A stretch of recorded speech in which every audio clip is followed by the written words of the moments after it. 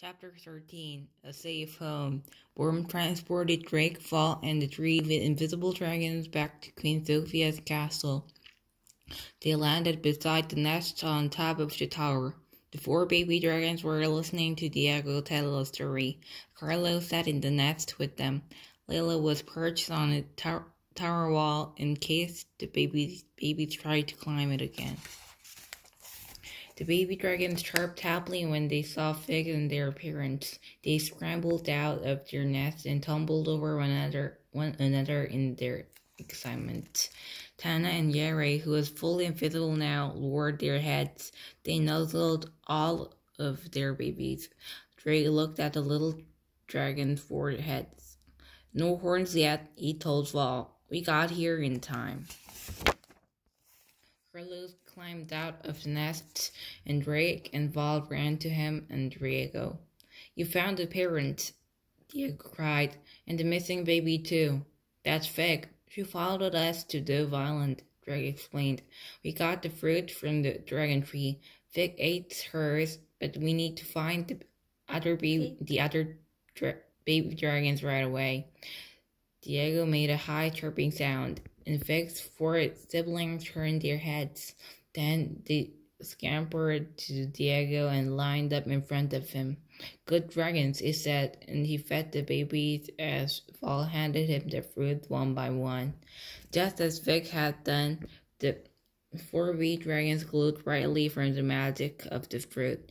At that moment, Queen Sophia arrived in the tower. Her eyes widened at the sight of Tana and Yere.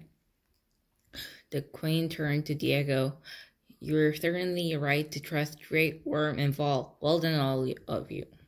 "Thank you, Your Majesty." Drake and Val sat together. They both bowed. "I have prepared a home for these dragons on the castle grounds," the queen continued. "Please let this dragon family know they may live here as long as they like." Drake heard word in his head. Tana and Yere are very grateful. "The dragon parents said thank you," Drake reported. Diego bowed to Queen Sophia. "You are so kind, dear queen. May I have your leave to go back to my cottage? I will return shortly to check on the dragons." "As you wish, wizard," the queen replied. Diego turned to Drake, Carlos, and Val. "Say your goodbyes to these invisible dragons. It is time for us all to head home." Val squeezed Fig, and Drake saw a tear roll down Val's cheek. "Oh, Fig, I'll miss you," Val said, "but you are going to be so happy here with your family." Drake heard the heartbreak in Val's voice. "It's too bad Val isn't Fig's dragon master," he thought.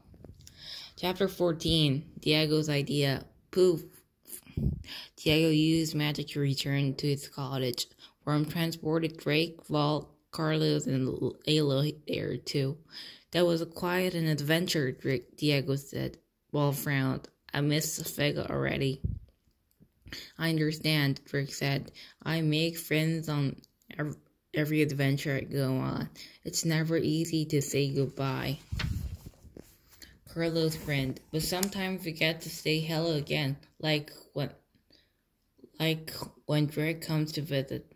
And I'm sure we can help Diego when he checks on the dragons back at the castle." Lo gave a small smile. "I like that." Then Val's eyes got wide. "Something is licking my arm."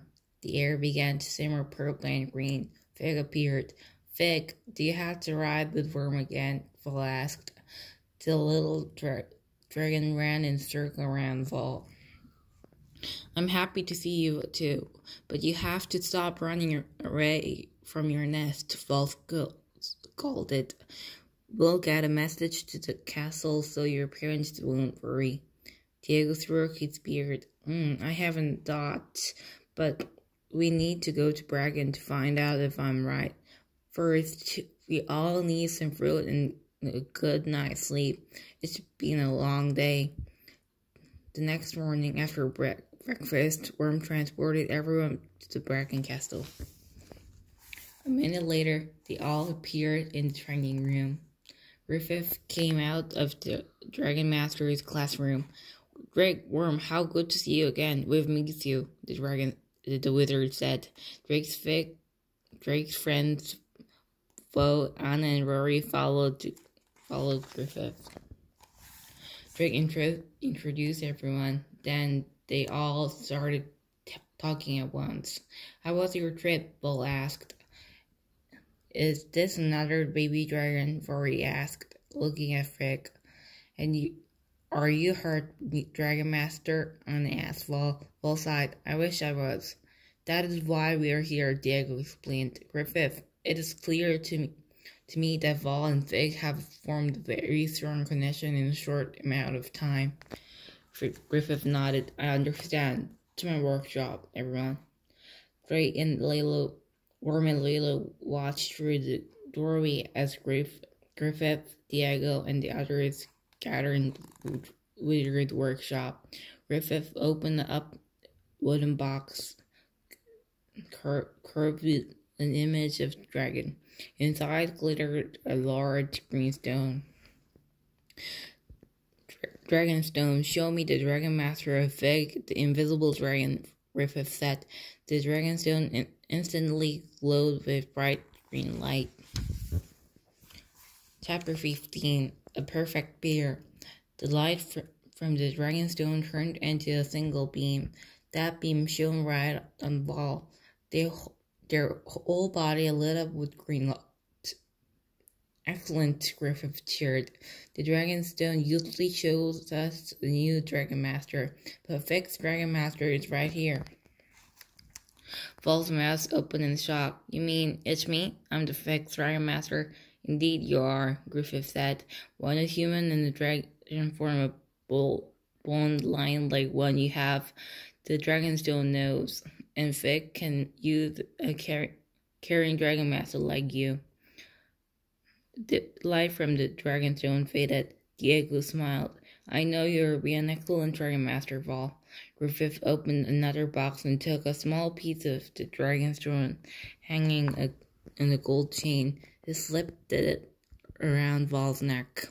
Vol's Dragonstone immediately began to glow. I could hear Fix inside my head, Vol cried. Not words, but feelings.